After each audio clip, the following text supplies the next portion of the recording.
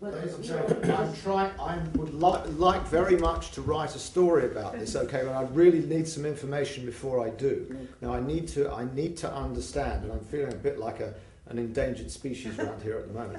I really need to understand what happened, why those photos didn't come out before they did. Now you said that the photographer took them to the DA's office in 82 and 85, and the DA wasn't interested. 95.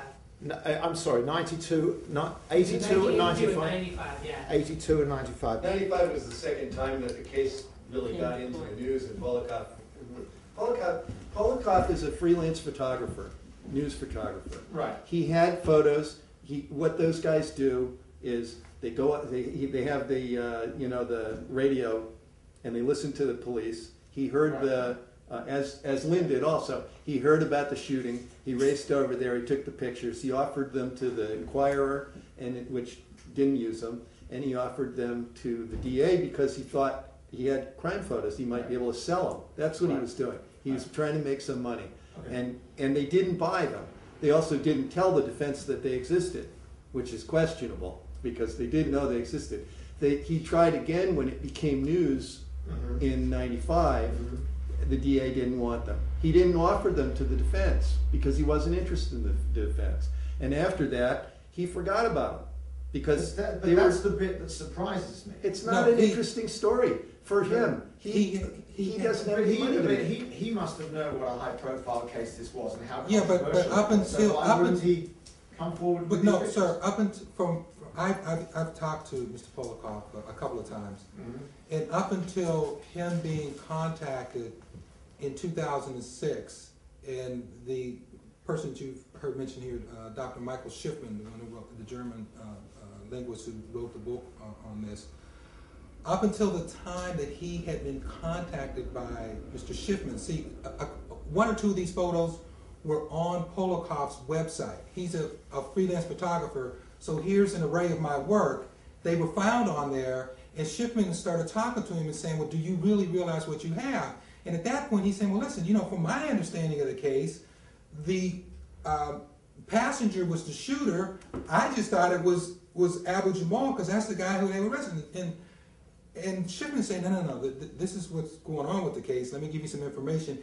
And then that's how they came forward. So for the time, from the time that he shot the photos up until 2006, he made his effort. He did what he felt was his citizen duty to make these available to the district attorney's office. They turned them down. If they weren't important to them, then they really weren't important to him. And they were consistent in that kind of like stiff arm was consistent with what he had heard police say at the time, that, open and shut, Abu-Jamal's the guy.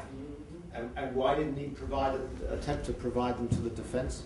Because he said that after he presented them to the district attorney's office, or made an effort in 1982, and they didn't say anything, and he feeling that Abu-Jamal was in fact the person who did the shooting, why would he try to help the defense? That's what he said. Did you have to pay for He's by the way, he's not a pro, he's never been a pro-Mumia guy. That was the other thing. Yeah. It wasn't like this was some lefty who thought, oh, I have stuff here that could exonerate him or that raises questions. He wasn't thinking that way. This is a guy who's been consistently very pro-police, very pro-prosecution. He had connections in the DA's office. That's why he brought them the pictures. So he just never thought that way. That's the thing. He was sought out by Schiffman. You say you paid for the pictures for their use? Yeah, when we printed those posters, the week of the May 17th hearings, we paid for the use of them on the poster and keep the poster on our website. So he retains copyright, Yeah. I think a question should be here is why didn't the police utilize those pictures? And it's very simple, behind the fact that it shows very clearly that they were lying. And I think that they need to be approached about what they did, and also the other mainstream media and all about these pictures. Why haven't they seen it as important like they see this? They got this line in the paper about Maureen saying widow links streets to Abu-Jamal case.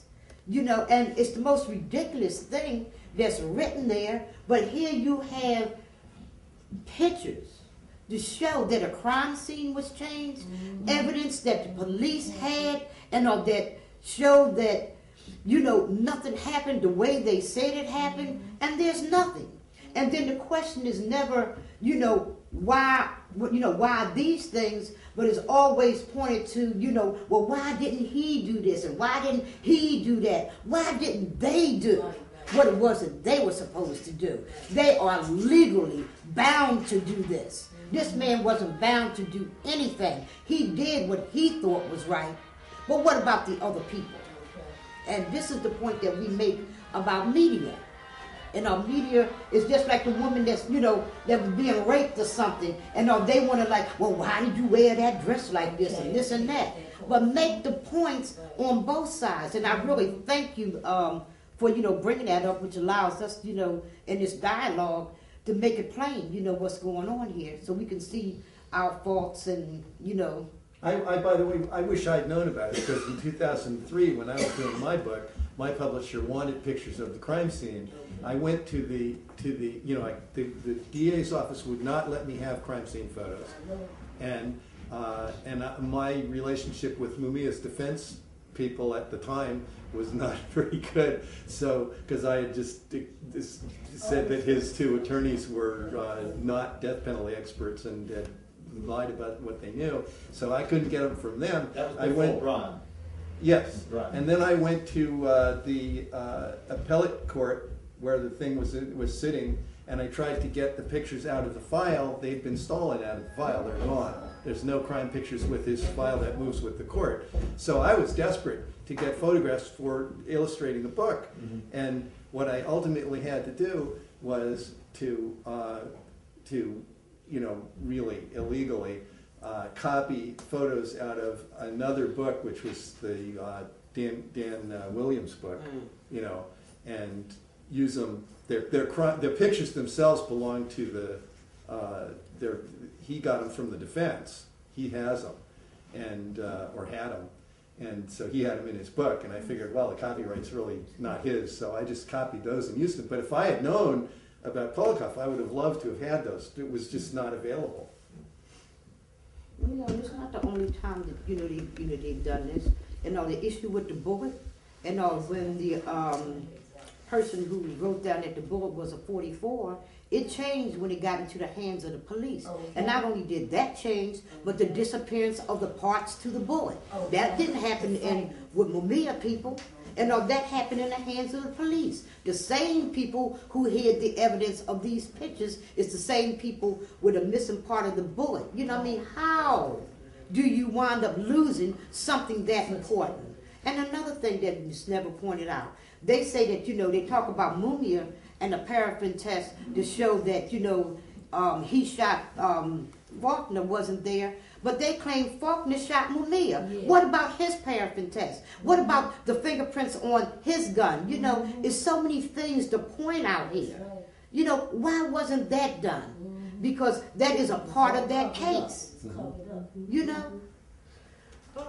Evidence covered up.